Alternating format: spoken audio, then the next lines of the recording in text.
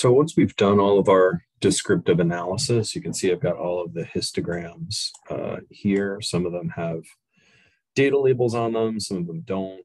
You can sort of customize those as you see fit as you start working through your data. The next thing that we'll probably want to do is we're looking at these variables independently, but we probably at some point want to also just look at the correlation between these variables and just see what they're like. See if there's any relationships that we can jump out at us. So, like most of the things that we've been doing, we're going to use the data analysis tool pack. If we go to data analysis and we click on correlation, say okay. This one's a little bit simpler than what we've been working on before.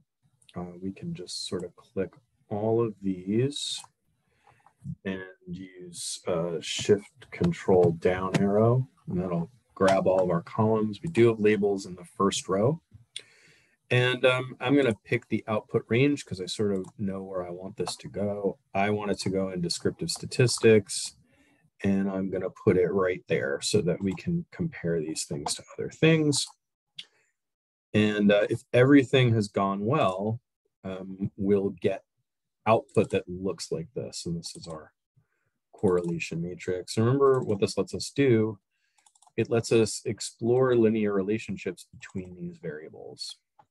Usually what I'll do is put a little color coding on it so it's a little bit easier to read. And you can go to home and conditional format. And I like a color scale that's like this. So anything that's green is going to be highly positively correlated, and anything that's red is going to be highly negatively correlated. And so if we take a look at, one of the sort of, big correlations in there, we've got insolation and temperature. And I think it, makes sense that if you live in a cold place where the temperature is low, you are going to need more insulation. And when you live in a place where the temperature is high, you'll need less. So the fact that those are negatively correlated sort of makes sense. That there's a positive correlation between insulation and heating oil also makes sense. If you live in a place that's cold, you're going to need more insulation. And if you live in a place that's cold, you're going to need more heating. So as your need for heating oil increases, so does your need for insulation, and vice versa. So you can, sort of walk through and identify positively and negatively correlated things pretty easily and start to think about what they mean. You'll notice that the things that are sort of not really green and not really red, or, sort of there's like a pink here where the correlations are very, very low. And there's, sort of a light green where things are also very, very low.